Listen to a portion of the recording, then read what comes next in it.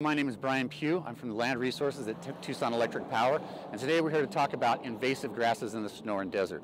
The two main invasive grasses we have in the Sonoran Desert are Bermuda grass and buffelgrass. The reason why they're both dangerous is they promote fire culture within the Sonoran Desert, which didn't evolve with the fire culture. So these have become a major issue with our saguaro populations and our native plant populations. Well, let's look at the difference between the two. Main one, the Bermuda grass is a fairly low-lying. It's a rhizomal growth, so it kind of spreads out and is basically very hard to remove because of all the rhizomal growth in it. And when it goes to the dormant stage, which is now, it has a very light tan color. Next to us is buffelgrass. This is almost going dormant now because of the rains have made it probably a little greener. But when it goes into a full dormant stage, it's golden brown, much higher in height, and you can clearly see the flower structure is like a bottle brush. And then there's two more identifiers that are very clear for buffelgrass. Where the leaf meets the stem, let's get a better example.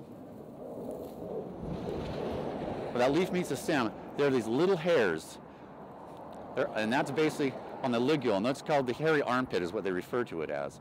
Also, you have the bottle brush flower type, but when you remove that flower type, the stem is called the rachis. It's very bumpy. So that's a very clean signifier for buffelgrass along with the hairy ligule.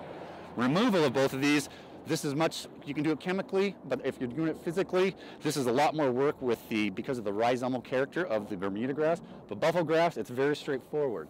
They have a very strong central stem. You basically dig around it and remove basically the whole entire root system. And you can use this with a shovel or pry bar or mattocks. Once you take all this material, you put it into a trash bag and dispose of it to the landfill. To make sure, because all of these are wind-borne plants, so that's why you want to remove the seed heads and the entire plant itself, and all of the actual root system so it doesn't come back. And that's basically the difference between Bermuda and buffelgrass.